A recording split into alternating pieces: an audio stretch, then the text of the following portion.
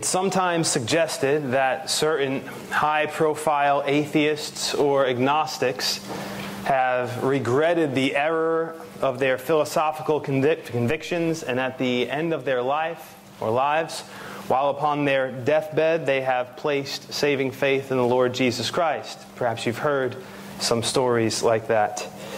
Now, while I do not have the capacity within myself for perfect, omniscient analysis, and while I do think those type of conversions have undoubtedly happened throughout the course of history, I am nonetheless skeptical when I hear those kind of testimonies, because so often the story behind the story proves that the supposed conversion report was actually fallacious. Take, for instance, the supposed conversion story of Charles Darwin. Perhaps you've heard that Charles Darwin was said to have placed faith in Jesus Christ in his dying moments, acknowledging that his theory of evolution was both untenable and untrue. And while I do believe that Darwin's theory of evolution is just that, both untenable and untrue, I do not believe that the evidence supports that he believed that, even at the end of his life. In an article entitled "Darwin's Deathbed Conversion, a Legend?" Dr. Tommy Mitchell shares how the early reports of conversion, along with the interactions that are said to have led to that conversion, are not supported at all within the 14,000 pieces of correspondence that is still available, basically letters that were written to and from Charles Darwin. Furthermore, the story that originated from Elizabeth Cotton, you may not know who she is. She went by the name as well, a.k.a. you could say Lady Hope, which wasn't like her superhero name or anything like that. She actually just married a man whose name was Sir James Hope. And she's the one who had sparked a story, had shared a report, not in England, but I believe in the States, speaking about a visit that she had with Darwin prior to his death. And that report, when examined, at least the way Dr. Mitchell presents it, the details of that report are untenable. Mitchell shows how there are many consistencies in the text of her report. Furthermore, Darwin's son, for instance, Francis, was recorded as saying, quote, he, it's Darwin, could not have become openly and enthusiastically Christian without the knowledge of his family, and no such change occurred. And then a later letter from Francis, along with a letter from Darwin's daughter, Henrietta, reaffirmed the same thing.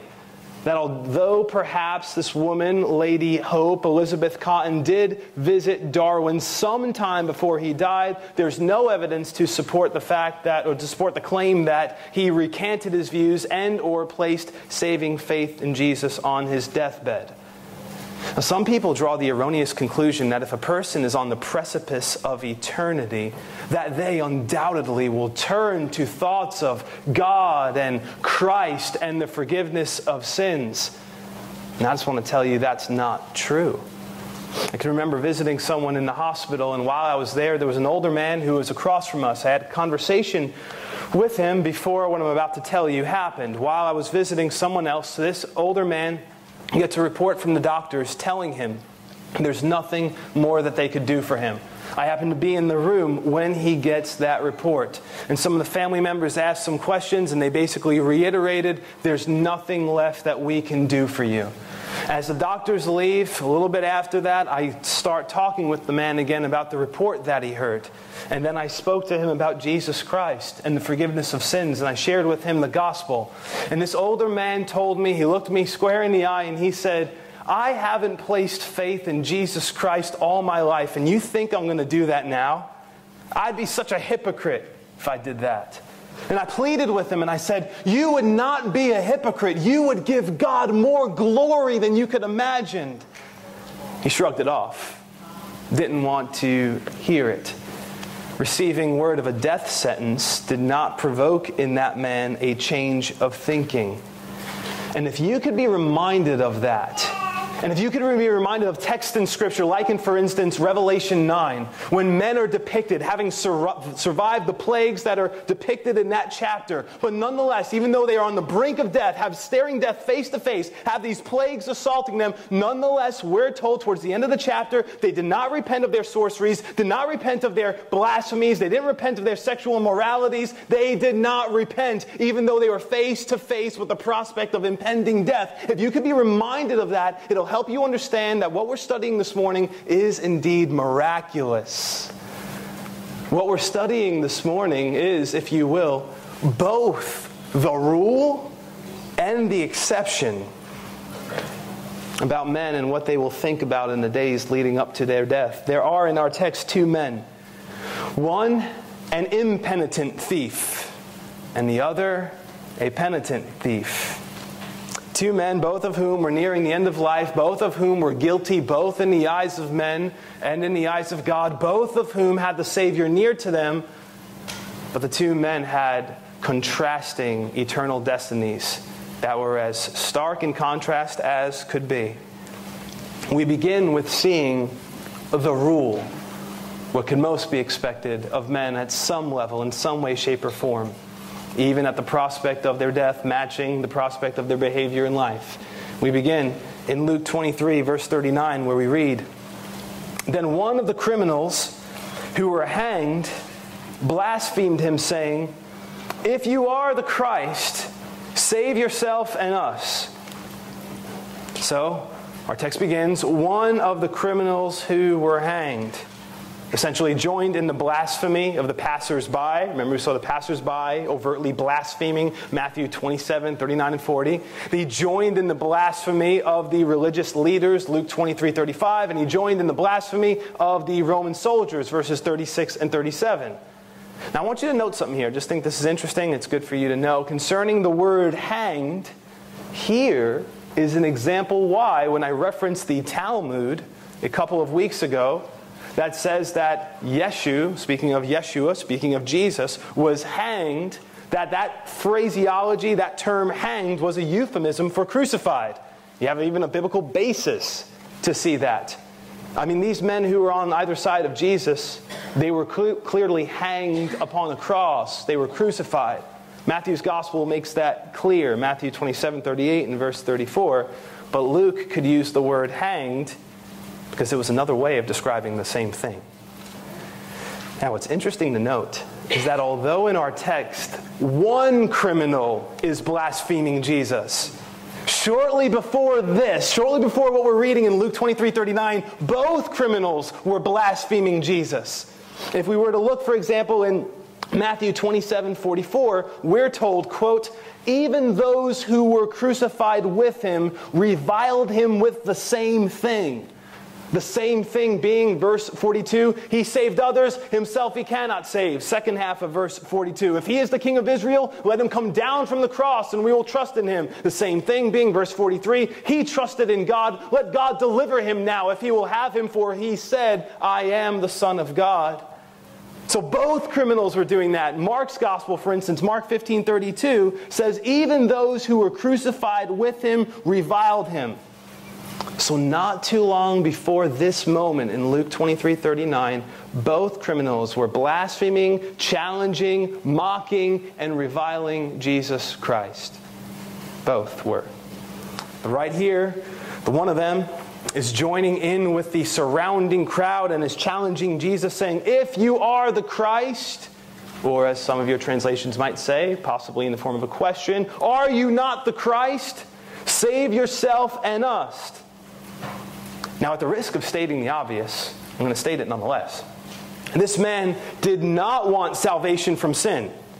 He wanted what many people want and only want: salvation from suffering. If you only see Jesus as a kind of divine Advil that you can pop in times of suffering, then you haven't seen the real Jesus. And the prospect of a worse suffering, more than you could even imagine, is on the horizon unless you see that Jesus came to most ultimately deliver you, not from temporal suffering. That will come in the ultimate sense. Ultimately, that will come. but most immediately, and I would even say most ultimately, to deliver you from the penalty of your sins. To deliver you from the penalty of your sins. So this man says, save yourself and save us if you are the Christ. And again, as we've stated before, I want to state two things. It was by not saving himself that he was saving others.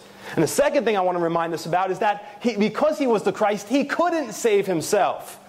I mean, he could have if he wanted to, if it was the divine plan, but it wasn't the divine plan. From before the foundation of the world, the divine plan was that he was going to suffer and that he wouldn't save himself. Isaiah 53, verse 7, it was appointed that Jesus would be a lamb led to the slaughter.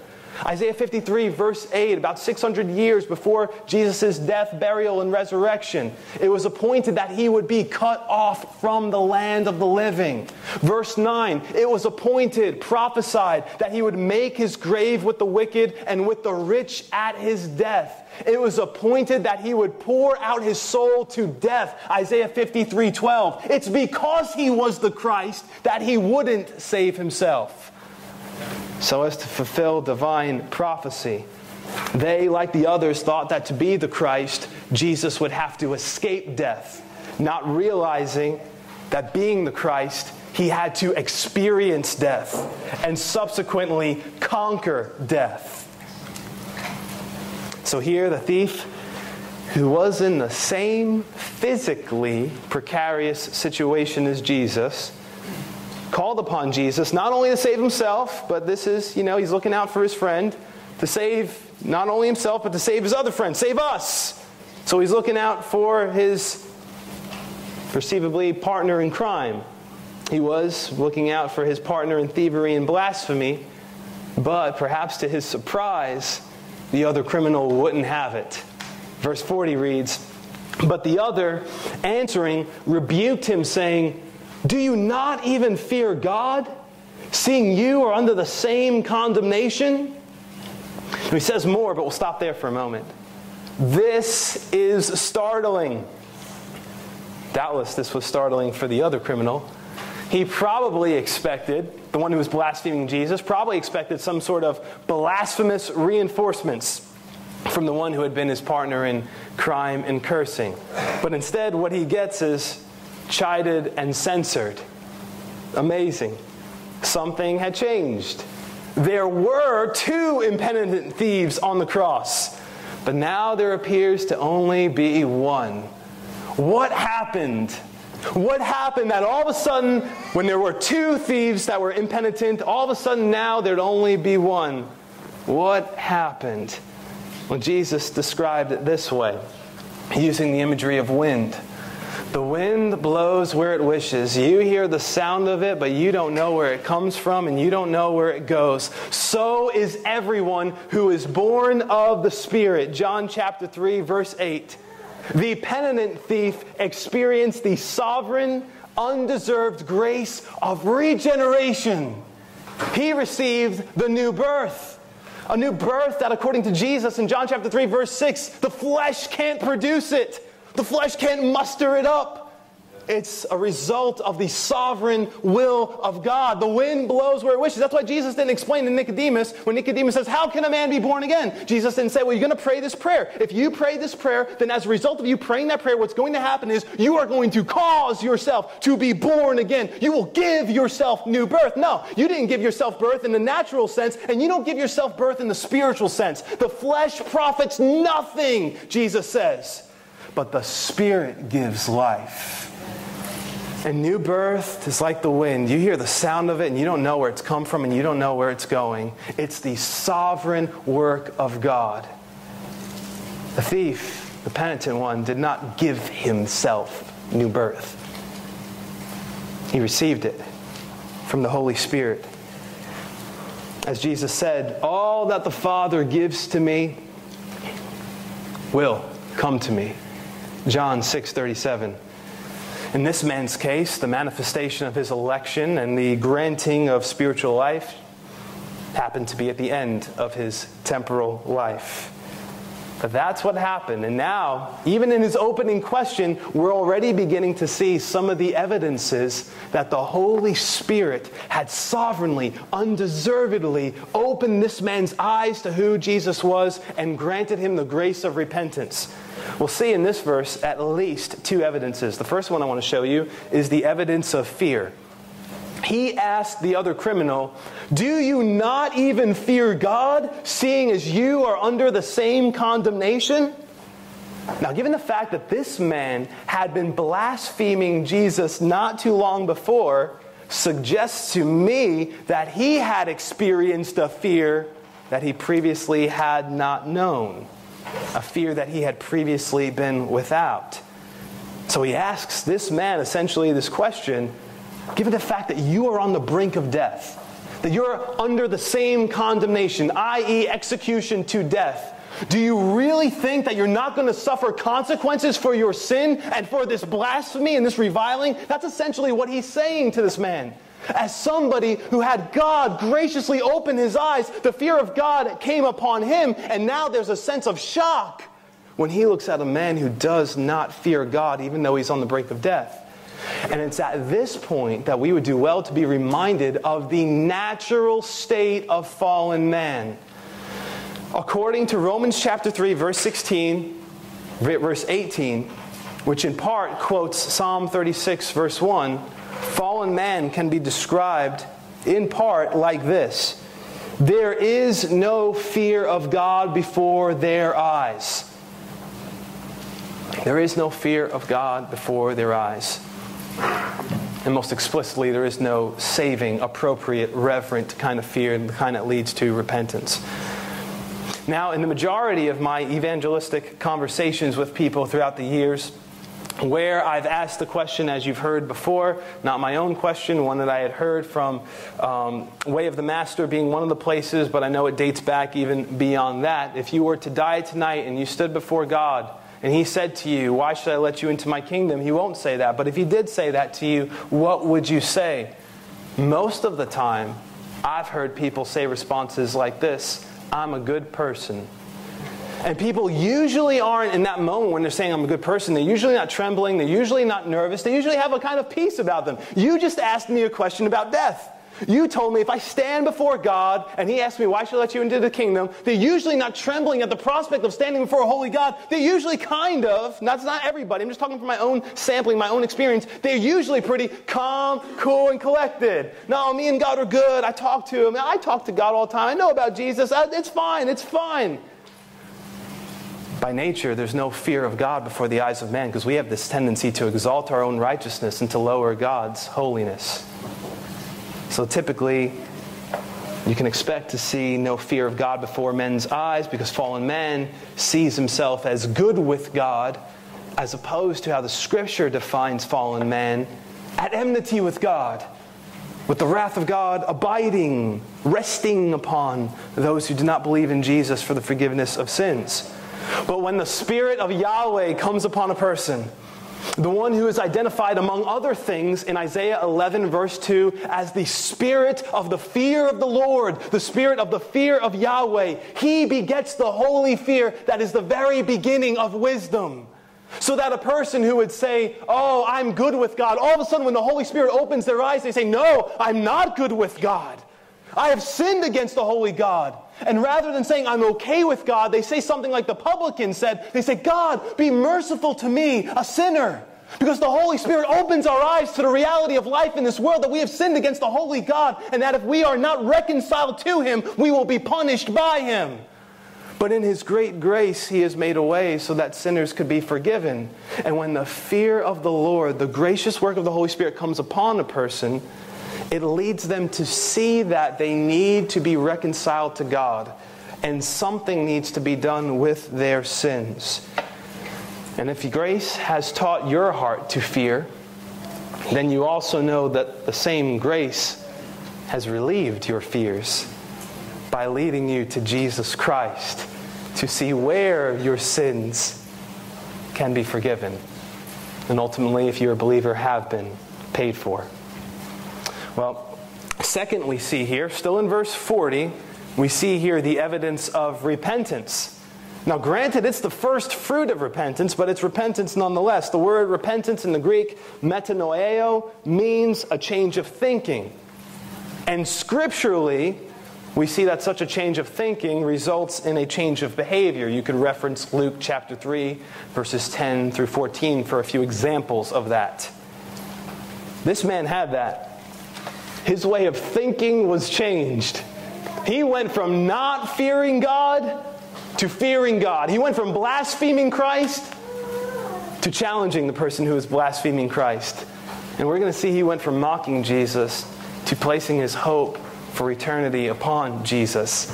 This man experienced the first fruits of repentance, and his change of thinking was so real. Note this, if you have a change of thinking that's real, at some level it's going to manifest itself publicly. It's not going to be like, hey, I became a Christian and all the people around me, nobody in the world even knows it. No, this man had the first fruits of repentance, and already it's becoming public. Do you not fear God? And he's going to say more than that, but he's already challenging his previous philosophical and theological assumptions. Amazing. Evidence of fear, evidence of repentance, and there's more evidence to come. We continue in verse 41 where we read, he continues, "And we indeed justly, for we received the due reward of our deeds, but this man has done nothing wrong." And here's more evidence of this man's conversion. So third, in keeping with the previous 2 points in verse 40, we see that this man did not try to excuse himself. He didn't say, well, you know, this isn't really my fault. This is really just a product of my upbringing. That's really what it was. He didn't say, listen, I had to do what I did, and I'd do it again if I had the opportunity. He didn't say that. He didn't say it was the other guy's fault. He led me into thievery. No, speaking of his condemnation and their condemnation, he says, "And we indeed justly, for we receive the due reward of our deeds." He saw himself as a guilty sinner, saw himself as a criminal who was getting what he deserved, and he affirmed the appropriateness of the judgment that he was experiencing. But then, contrasting that, so this is fourth evidence of this man's conversion, he saw Jesus as guiltless. And you have to love this about the crucifixion accounts.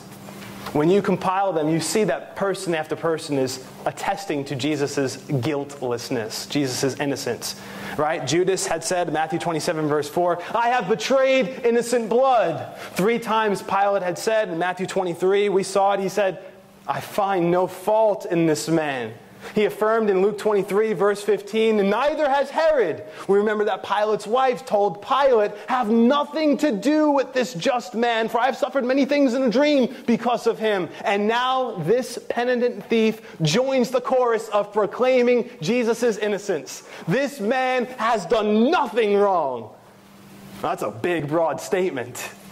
And oh, how right he was. I don't know if he knew how right he was in that moment, but he was more right than perhaps he even knew. This man indeed did nothing wrong.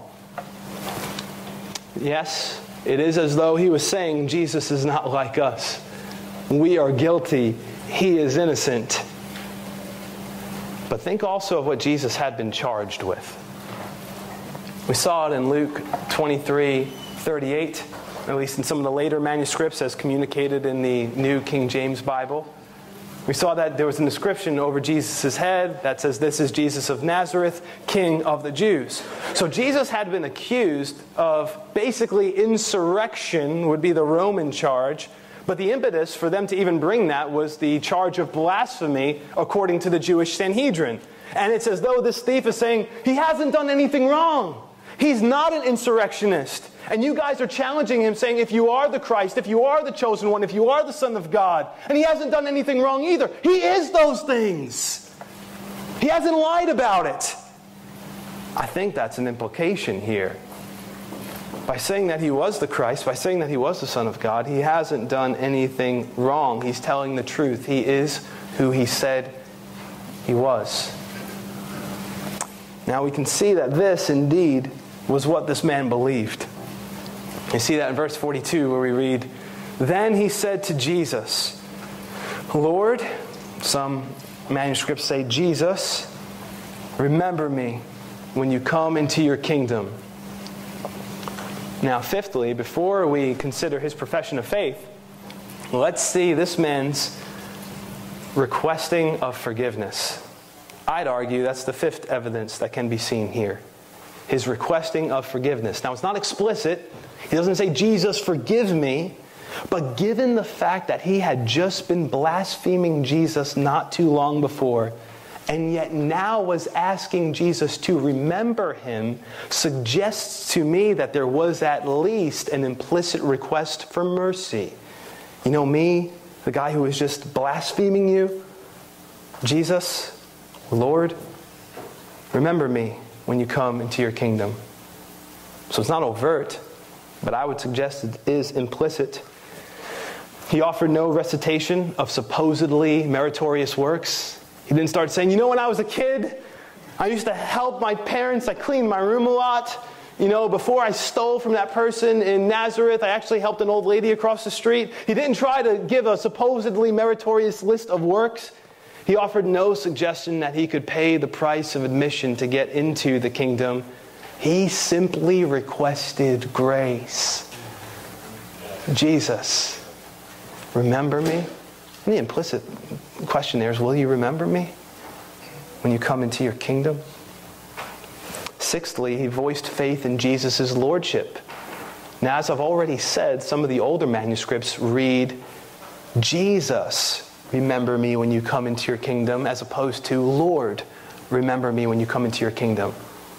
But even those earlier manuscripts suggest the same thing, that he believed in Jesus' lordship. He believed that his continued post-death existence hinged upon the sovereign determination of this one whom he hung next to. That is a trust in the lordship of Jesus. He doesn't ask Jesus to put in a good word for him and say, hey, when you see the big guy upstairs, will you put in a good word for me? Nothing like that. He knows that Jesus has the authority and he has the power to be the one who remembers him and thereby grants him entrance into the kingdom. And this is a biblical posture to take. Luke chapter 10, verse 22 agrees with this kind of thinking. There Jesus says, all things have been delivered to me by my Father. And no one knows who the Son is except the Father, and who the Father is except the Son, and the one to whom the Son wills to reveal him. The idea being, the thief was right to believe that the Son of God, Jesus Christ, had the authority and the ability to confer salvation to whomever he will. And this criminal apparently believed that Jesus was king. Remember me when you come into your kingdom. So even while others were mocking his kingship, we saw that earlier in Luke 23. If you are the king of the Jews, if you are the king of the Jews, this man in the midst of the mocking confesses his faith in Jesus' lordship. He knew a day was coming when Jesus would come into his kingdom, or to use language from Young's literal translation, remember me, Lord, when thou mayest come in thy reign. The pulpit commentary suggests this, quote, the penitent looked forward to the dying Jesus coming again in, arrayed in his kingly dignity, surrounded with his power and glory.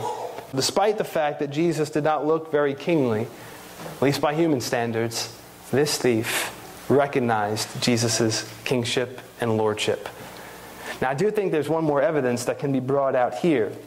I don't think we should overlook this. This penitent thief was willing to endure scorn and ridicule, at least for the remainder of his life. And we don't know if his family or friends were there at the foot of the cross. We don't know anything about that. Maybe he was the only one there. Maybe he had no family or friends. We don't know. We do know that he went against the grain of the crowd that was blaspheming Jesus. So either possibly he might have professed faith in front of his perceivably Jewish family in a crucified Messiah who was next to him, which wouldn't do much for his family legacy. Or he just went against the grain of the blasphemers and the mockers who were there, and he would thereby potentially subject himself to blasphemy and mocking. He wasn't afraid to be mocked for his identification with Jesus. And so he gives us yet another evidence of his salvation. He wasn't afraid to confess Jesus before men, and Jesus wouldn't not confess this man before his heavenly Father and the holy angels. Well, how did he know what he knew? It's a good question. How did he know what he knew about Jesus? Was he familiar with Jesus' ministry? Was that part of it? Did he know that Jesus ate with and reached out to tax collectors and sinners? Was all that he knew of Jesus what he saw on the road to Calvary and at the cross? When he saw Jesus speaking to the daughters of Jerusalem? Or when he saw Jesus pray, "Father, forgive them, for they do not know what they are doing"? Was it Pilate's, if you will, gospel tract that hung over the head of Jesus? "This is Jesus of Nazareth, King of the Jews"? Did the Holy Spirit beget saving faith as that thief perhaps kept looking at that? We don't know. But what we do know is this, that just like Lydia in Acts chapter 16, verse 14, whom the Lord opened her heart to heed and hear and believe the things that were spoken of by Paul, so the Holy Spirit of God opened this man's heart to believe who Jesus was, based upon what he had heard, at least at some point, and what he had saw. Well, he confessed his faith in Jesus. He humbly sought mercy. He did not seek a position at Jesus' right hand or at Jesus' left hand. He just wanted to be remembered. And Jesus would do far better for this man than the chief butler did for Joseph. Verse 43 says, "And Jesus said to him, 'Assuredly I say to you, today you will be with me in paradise.'" Now one can only imagine what these words meant to the dying thief that was on the cross next to Jesus. Jesus said to him, "Assuredly I say to you." Now that word translated assuredly in the Greek, amen. Jesus uses it to accent things sometimes. Sometimes it's translated as verily, verily, amen, amen, or truly, truly. It's Jesus' way of accenting things. All his words are precious. All his words are truth. But it's as though sometimes he wants to call our attention to something, especially if it's against the backdrop of something that's potentially more, if you will, hard to believe. "Assuredly, I say to you, this day you will be with me in paradise." Jesus wanted this criminal to know, not just to hope. He wanted him to know, assuredly, you will be with me. Not in some distant future. Today, you will be with me. Here, there's no talk of purgatory. There's no talk of a waiting room. An unbiblical concept in itself. This man was not disqualified because he was not baptized. This man demonstrated the first fruits of repentance, and he demonstrated the faith alone that saves. This man is a reminder that salvation really is by grace, through faith alone. As J.C. Ryle wrote, "Do we want proof that salvation is of grace and not of works? We have it in the case before us. The dying thief was nailed hand and foot to the cross. He could do literally nothing for his own soul. Yet even he, through Christ's infinite grace, was saved. No one ever received such a strong assurance of his own forgiveness as this man." He later goes on and he says, "He lives who saved the penitent thief. There is hope for the vilest sinner if he will only repent and believe."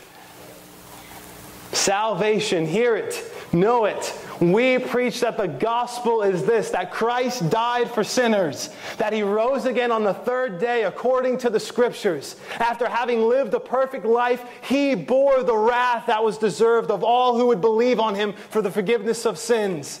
And when you come to him, and when you simply profess true, genuine saving faith, which is coterminous with repentance, a change of thinking that inevitably will result in a change of behavior, you are justified, you are saved by grace through faith alone. And this is not of yourselves, it is a gift of God, not a result of works, lest any man should boast.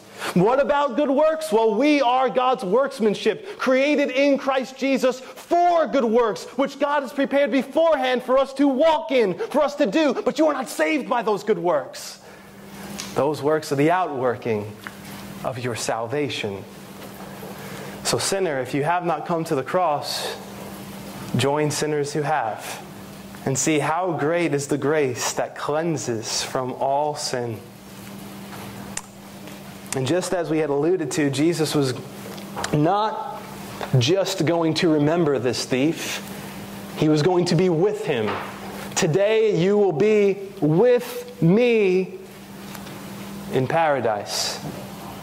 Now, Scripture does not provide us with a load of details concerning the intermediate state, what it's like for a believer who dies in Jesus before the resurrection of their bodies. We don't have a lot of details concerning the intermediate state, but here, for example, Jesus used the word paradise, the Greek word paradison. Now, according to Help's Word Studies, this word is, quote, an ancient Persian word meaning enclosure, garden, or park. That's why you can see in the Septuagint, the Greek translation of the Old Testament, this word is used to describe the Garden of Eden. Now, this word paradison is used 3 times in the New Testament. Here is one of them. The other 2 times it is used is in 2 Corinthians and is in the book of Revelation. In 2 Corinthians 12:4, Paul said that he was, quote, caught up into paradise. And he heard inexpressible words which is not lawful for a man to utter. Paul there speaking about heaven, the dwelling place of God. In Revelation chapter 2, verse 7, Jesus told the church at Ephesus that the one who overcomes will, quote, eat from the tree of life, which is in the midst of the paradise of God. And there he appears to be referencing the paradise depicted as being found in the New Jerusalem. You could look ahead to Revelation 22, verse 2, and you could see that same tree described being there in the New Jerusalem. And here, on that very day, Jesus was telling that converted thief that he was going to be in a glorious place that Jesus identified as paradise. I love that. It's a real place. You can't find it on a map, or you can't find it on any globe, no matter how many times you spin it around. But it's just as real as any place you can find on a map, as long as the map is legitimate.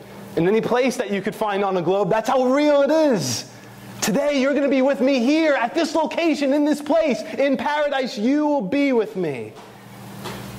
And as beautiful as the aesthetics of paradise are, and I'm sure they far exceed my best conceptions of it, what makes paradise truly paradise is not, at the end of the day, the aesthetics. It is who is there. That's why when Paul spoke about leaving this body, he said to be absent from the body is to be present with the Lord. 2 Corinthians 5:8. In Philippians 1:23, he said that to depart and to be with Christ is far better than now. What makes paradise paradise is not the aesthetics, as beautiful as those aesthetics are. But ultimately, what makes paradise paradise is who is there. Jesus. Let me just illustrate this for you briefly by way of referencing, for example, my honeymoon. When Lauren and I had our honeymoon, we went to many nice places, beautiful places. We've gone on some nice trips since then, but perhaps the most visually stunning places that we went to, it was on our honeymoon. But if you take Lauren out of the equation of the honeymoon, and I'm just walking around those beautiful places aren't as attractive to me regardless of how beautiful they are. Because really what made the honeymoon was not, oh, this scenery is great. Like, I don't care if you're here. I just want this scenery. What made the honeymoon was Lauren and enjoying the scenery with Lauren. It's the same idea when it comes to heaven. What makes it so great? Yes, it's going to be beautiful, far beyond your conceptions. Paradise is just the tip of the iceberg, the way it could be described. But what makes it what it is who is there. And not just saints and not just angels, but Jesus Christ. The Word that we've been studying, the one that we know. The amazing thing about when you see Jesus, there's going to be a sense in which I know you. Because His Spirit abides in you, and you've been spending time learning His Word. He's the Word incarnate, so you're going to know that you have known Him. Probably better than you even think, because you've been studying His Word and His Spirit dwells in you. And that's what makes heaven heaven. That's what makes paradise paradise. Who is there? Even more beatific than the aesthetics will be the presence of the bridegroom, Jesus Christ. Let our hearts long for that moment to see Him, long for that day. Now, having said what we have said about verse 43 and about this passage, there remains an apologetic application, a precious principle, and an invitation we must not spurn. We'll begin with the apologetic application, which is essentially an apologetic against the erroneous doctrine of soul sleep. Now, soul sleep is the doctrine that teaches that those who die are essentially unconscious till the resurrection. People look at terms in the New Testament, like saying those who have fallen asleep, or when Jesus said Lazarus has fallen asleep. But we can see that the New Testament uses that as a euphemism for death. To fall asleep is often used as a euphemism to describe death. And this is a passage that teaches against and refutes and rebuts the erroneous doctrine of soul sleep. The New Testament clearly teaches that even though a believer will be separated from his body for a time until the resurrection, that he will nonetheless continue in conscious existence. That's why Jesus could say to the thief on the cross who was next to him, one of them, "You will be with me this day in paradise." Their bodies would be on earth, Jesus's would be buried, and presumably something would be done with the thief as well, but their bodies would be there, but they would continue in conscious existence and fellowship. So we saw in those verses, the Apostle Paul saying that for him to die in the intermediate state before the resurrection was to be with Christ, not just to fall asleep and wait for the day to be with Christ. But to be absent from the body was to be present with the Lord. The martyred saints in heaven are depicted not as sleeping, but as asking, "How long, O Lord, holy and true, until you will judge and avenge our blood on those who dwell on the earth?" And not depicted as taking a nap and snoring. They're depicted as longing for holy justice. Now, to that end, in Jesus' teaching on Luke 16, which we spent 2 weeks on, Lazarus, Abraham, and the rich man are all depicted there as being awake and conscious while in the intermediate state.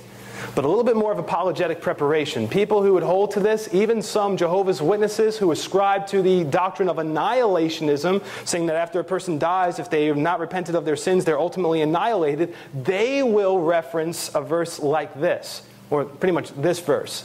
Ecclesiastes chapter 9, verse 5 reads like this: "For the living know that they will die, but the dead know nothing, and they have no more reward, for the memory of them is forgotten." And as we've talked about many times before, it's a dangerous thing to take verses from Ecclesiastes, which is in essence a critique of life lived under the sun, to take verses out of its ecclesiastical context and say, that is a verse that is teaching doctrine, or a verse that is what I'm going to build my life upon. For example, Ecclesiastes 10:19 reads like this. Take this verse out of context and just read it. "A feast is made for laughter, and wine makes merry, but money answers everything." And you take that verse out of context, and somebody can look at that and say, there you have it. I've been looking for the answer to life on earth. There it is. Money answers everything. I have to get more money, because money answers everything. Not realizing that vanity of vanity, says the preacher. He's showing you how vain life lived under the sun is. Under the sun, it looks like when the dead are dead, it looks like they know nothing. It looks like they have no reward. They just go into the ground. It looks like this side of earth that money does answer everything. That's the idea of Ecclesiastes. It's critiquing life lived under the sun versus a life lived under heaven. So dare not use Ecclesiastes 9:5 to make a doctrine for soul sleep or annihilationism, when it's just critiquing the way people view life under the sun. Money doesn't answer everything, and the dead do not know nothing, even though it looks that way under the sun. Believers are said to be present with the Lord, and unbelievers are depicted as being in a place of judgment before the final sentencing of the white throne judgment. Well, then there's a principle that we shouldn't miss. A principle we shouldn't miss. Jesus wants his people to have an assurance of salvation. Jesus does not want you, if you are a son or daughter of God, he does not want you wondering every week whether or not you are a Christian. Now, Jesus does not want the worldling who is given to the desires of the flesh, has no love for the body of Christ, does not live and walk after the path of God's commandments. Jesus does not want such a person to have an assurance of salvation. They should not have an assurance of salvation. And yes, 1 John does give us ways in which we can make our calling and election sure, to use language from 2 Peter, that if we keep his commandments, we can know that we have everlasting life. We can know that we actually have saving faith. If we love the brethren, we know that we've passed from death to life because we love the brethren. But at the end of the day, Jesus wants you not to forever be spending your time wondering whether or not you are saved. He wants you to know and have an assurance of salvation that you are saved. That's the point of the tests in 1 John. In 1 John chapter 5, verses 11 through 13, John writes this, "And this is the testimony, that God has given us eternal life, and this life is in his Son. He who has the Son has life. He who does not have the Son of God does not have life. These things I have written to you who believe in the name of the Son of God, that you may know you have eternal life." So yes, make your calling and election sure. Yes, examine yourself to see whether or not in your faith. You will have to do those periodic checkups. But your life should not just be one where you have no assurance of faith because you're always putting yourself under the ringer. You should have an assurance of faith and occasionally do, or perpetually do in some measure, diagnostic checks.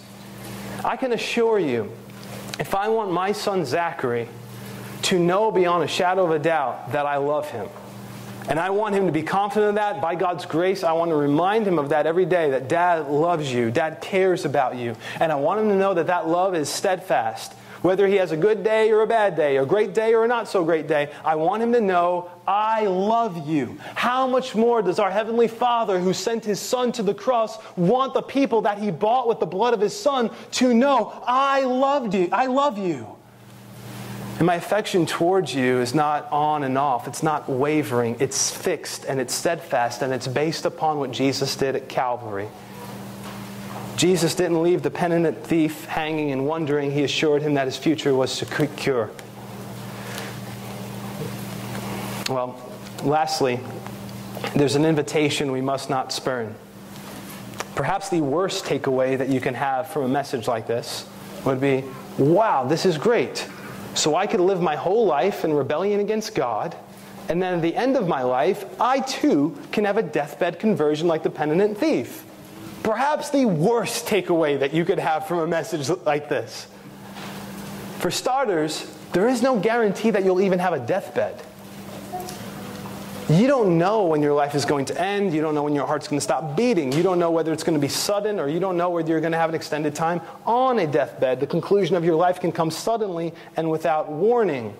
You should not presume and think, this thief tells me, I do not have to be in a hurry to get things right with God and receive Christ. No.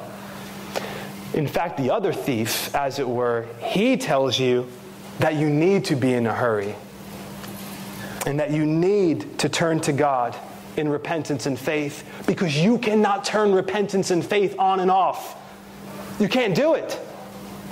The other thief on the cross, he couldn't do it. He couldn't just say, you know what? I'm going to turn on repentance and faith right now. Can't do it. His mind was so fixed that he believed a certain philosophical presupposition about who Jesus was, and that's what he went with, and he couldn't shake it. It's kind of like that man I told you about in the hospital. I've spent my whole life not believing in Jesus. What makes you think I'm going to turn to him now? Beware how a conscience can become increasingly seared. Be aware how a heart can become increasingly hard. And recognize that today is the day of salvation. And if you hear his voice, do not harden your heart. Recognize that you need to put faith in Christ now. Because Jesus said to the thief on the cross, one of them, today you'll be with me in paradise. But notice, he did not say that to both of them. That other man was not going to be with Jesus in paradise. As depicted earlier in Luke's gospel, it would appear that he was going to be in a place of torment awaiting the sentencing that would come post the resurrection of his body at the great white throne judgment as depicted in Revelation 20, verses 11 through 14. He's a reminder to you that you need to place saving faith in Jesus today. Therefore, be careful that you do not spurn the outreached arms of God's grace. Be careful that you do not see this passage as an excuse to repent tomorrow when you have no assurance that tomorrow will even come. If you hear his voice, do not harden your heart. Grip, as it were, his outstretched hand by doing what the thief did. By the grace of God, repent of your sinful behaviors and thinking. I've been wrong about you, Jesus. I've been wrong about my life, and I repent of my sinful ways, my thinking. See yourself as guilty and deserving of judgment. Say, we indeed justly, you can use some other language, we're called sinners, justly deserving of condemnation. See Jesus as both innocent and as who he said he is. See him as the spotless Lamb who, because he was spotless, could bear all your spots to make you spotless. See him as who he is, the Son of God and the Messiah. See who Jesus is and ask him on the basis of his death and resurrection for forgiveness and mercy.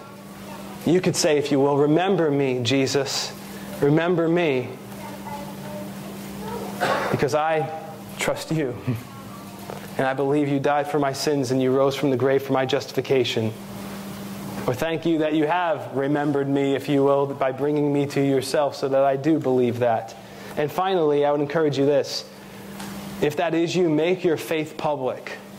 It's not just a private thing. Somebody has to know about it. I'm going to say some bodies have to know about it.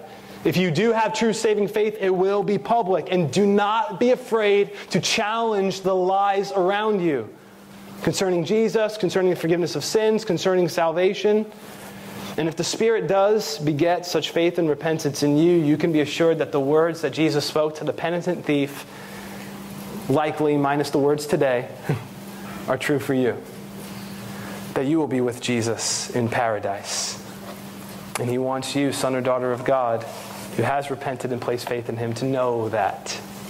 To know that. Let's pray. Father, we thank you for this narrative. We thank you for all the instruction that we could receive from it. We thank you, Heavenly Father, for the witness of divine grace as seen in this passage.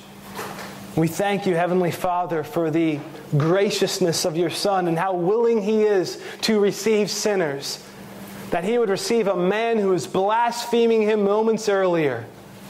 Father, I pray if there'd be anybody who would be hearing this message or in this building who has blasphemed you perhaps even moments earlier, I pray that they would be astounded by such grace, that such a strong Savior would be willing to receive even the most vilest of sinners like us. So, Father, I pray as you see fit that you would draw men to your Son. Cause us, Lord, to treasure what we have and to know that there is a paradise and a place in which Christ is right now, and a place where ultimately all believers will be. We love you, Lord, and we pray these things in Jesus' name. Amen.